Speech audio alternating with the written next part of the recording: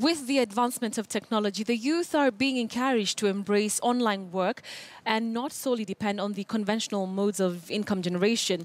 In Nyeri County, the Ajira digital training program for the youth has kicked off. Young men and women in the county have converged for the training that will equip them with skills to become better at engaging in online work. The facilitators of the Ajira training program have lamented that the youth are wasting away, having lacked job opportunities, but it is a new dawn in online work. Take a look.